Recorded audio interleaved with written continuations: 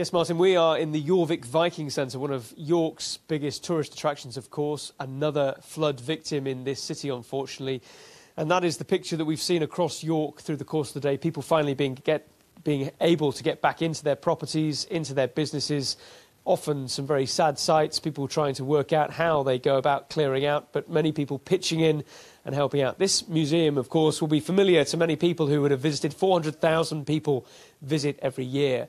Sarah Maltby is from the centre. Sarah, you've been hit. You've got a lot of water in here. We're quite low down in this building, aren't we? When did this start to come in for you? Well, it was Sunday when we sort of first noticed, because we've got an overflow from the foss in our back delivery yard, and basically it started sort of pouring down there. We built a barrier at that point, which was very lucky, and then that held back the water for quite a number of hours actually. But then overnight on the Sunday it started coming up through the floors, through the walls, and we ended up Monday morning with between half a metre and a half in the attraction, because, as you say, it's underground and it's at a level, and yes, we're now full of water. Now, this attraction, for those of you who haven't been here, recreates York as it was in Viking times. Let's walk around the carousel here. This is how people get around this attraction. They get into these capsules and have an audio tour. They get the smells of what it was like in Viking times in York. But as you can see just through here, the water is just right there. It's about 4 foot deep or so, and this extends throughout the basement of this attraction. Sarah, how does it feel seeing all this? It's hard to put it into words, I must admit. It's quite depressing, I would say. You know, it's a mess, isn't it? It's and it's going to take some work to get it back to where we were. So yeah, it's not a great sight, is it?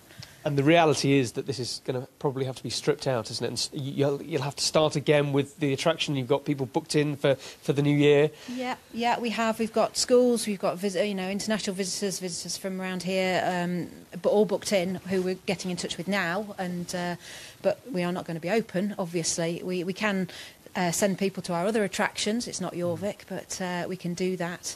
A lot of schools obviously come to us every year, and we've got loads of schools booked in for the new year. So we'll try and do something for them. We'll try and do something different, something Viking related for them. You know, we have the resources here to do something somewhere else, perhaps. But, you know, we've got a long road ahead of us, I think, to get this back to where it was. And just a final thought, perhaps, your city, other cities in the north, other towns, other villages. This is so widespread, this batch of flooding, isn't it? How do you try and kind of make sense of what's happened in the last few days? Well, it's really hard, isn't it? I mean, you know, we've never seen anything of this scale anyway, you know, with the foss going as well as the Ouse. Yes, we're used to the Ouse bursting its banks virtually every year, and the Derwent as well around here. You know, we're used to that, but nothing on this scale. And you know, to see the people and the houses, and, you know, we've got loads of members of staff that have been affected. Obviously, they've been evacuated, and trying to help them and be supportive as well. It's just unbelievable, really.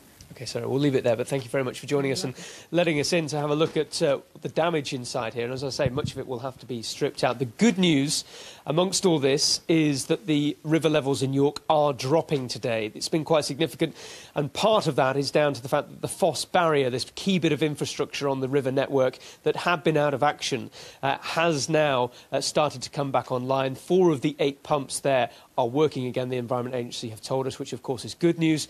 What's not so good is this next weather system that is due to come into the north of England, to Northern Ireland, to North Wales, southern parts of Scotland over the course of tonight. Storm Frank, as it is called. It is again going to bring heavy winds and also heavy rain to parts of the UK that already have had their fill of flooding over the past month or so, Martin.